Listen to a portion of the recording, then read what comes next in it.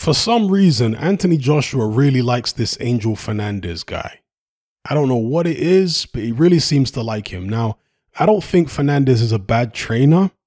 From what I've seen of him and the work he's done with other fighters as well as AJ, I reckon he's pretty good, but I don't think he has the experience. In my opinion, he doesn't have the experience at the highest level in the heavyweight division to be able to get the best out of his charge, Anthony Joshua. I've got no issue with him maybe being an assistant trainer or, some other position within the team, but I don't think he should be the head coach. And even when they brought Robert Garcia on board for the Usyk rematch, it appeared to me as though he was still the head coach, Fernandez that is, rather than Garcia, a much more experienced trainer.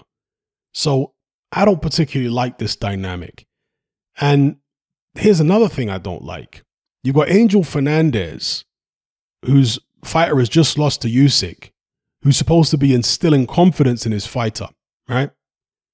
And here he's coming out saying that Fury will beat Usyk and that Fury will be too much for him. Now, even if that's what he genuinely believes, I don't think you should be saying that kind of stuff publicly when you're training a fighter who's supposed to be going up against Fury or whoever else who has aspirations to reach the top of the division again.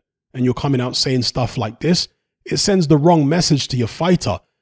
In a roundabout way, you're kind of telling your fighter that Fury's better than you. And again, even if you believe that, even if you believe that Fury is better than your fighter, you're not supposed to convey that message, whether, I'm talking about on a subconscious level. The fighter might not take it that way consciously, but subconsciously they might take it that way. So anyway, to quote him directly, he said about Tyson Fury, about Usyk, he said, he will give Fury trouble. But I think Fury, somehow he'll find a way. He's too big, too tall, too rangy. Personally, I don't see him, as in Usyk, beating Fury, but that's what makes this division so interesting. Rebuild Anthony, and hopefully we get to fight Tyson Fury. And God knows we might end up fighting Usyk for a third time. Goes on to say, I think we're just waiting for names from the team regarding AJ's next fight. We're going to have another sit down, but it has to be someone in the top 10. His rebuild, there is a lot of learning still to do in the gym. Get him 2 or 3 fights, see how all these fights between Fury and Usyk play out, and then let's see where we are maybe by the end of next year. Now, that part, I don't have much of an issue with in terms of the rebuild. So let's say take a year to rebuild. That's cool by me. I would say a year, maybe 18 months. AJ's 33. I mean, you can be peaking as a heavyweight by the time you're 35, especially for the bigger heavyweights. Yeah. The smaller heavyweights, because they have to get in close, because they have to be so much better, technically a lot of the time than the bigger heavyweights, they have to train harder. You got a pressure fighter like Mike Tyson. I mean, he had to do maniacal type of training in order to be able to beat these bigger men. They don't have to train as hard, the bigger men. Okay, so that also adds to their longevity. They don't have to fight as hard, right?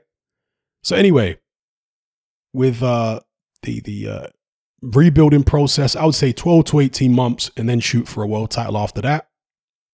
But in terms of his next fight must be somebody in the top 10, I don't agree with that at all. I don't agree with that at all. When Lennox Lewis, again, I keep on saying this, but I have to use it as a point of reference because if I don't, people are going to say, that's ridiculous. AJ's a 2-time world champion. Why should he be fighting people outside the top 10?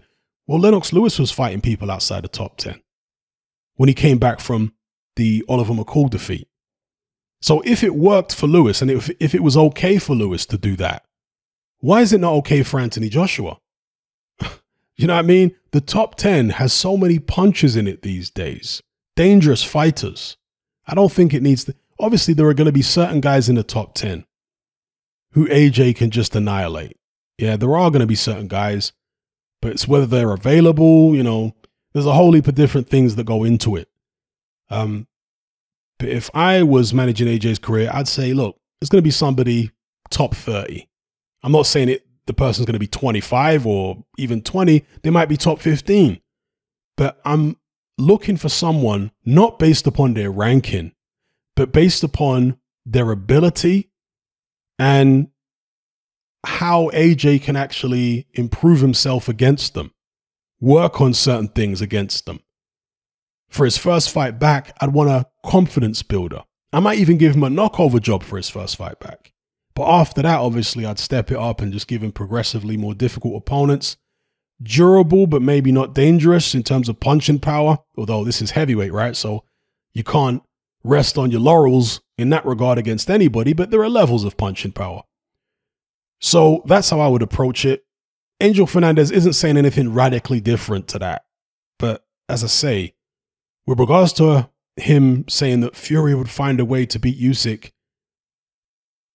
whether he meant it this way or not, that gives off the vibe to your fighter, either consciously or subconsciously, that you're saying he's not as good as Fury. And if you're supposed to be fighting Fury in December, if that fight goes ahead, imagine having the Angel Fernandez in your corner, who's been giving off these subliminal signs that he doesn't think you're as good as Fury. And I know styles make fights. Boxing is chess, it ain't checkers. Okay? But I'm talking about how a fighter might take it. A fighter might not think about it in that way, like, oh, it's chess, it's not checkers. He just thinks that Fury's got a better style for Usyk than I do. He doesn't necessarily think that I'm going to lose to Fury. You know? Will a fighter really look at it that way? I have my doubts.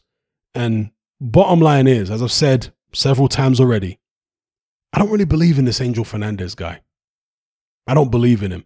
I think he's all right, but I would prefer Robert Garcia or somebody else with the right ability and more experience to be at the helm, not in a partnership with Fernandez as the number one and Fernandez number two. So that's my take on it.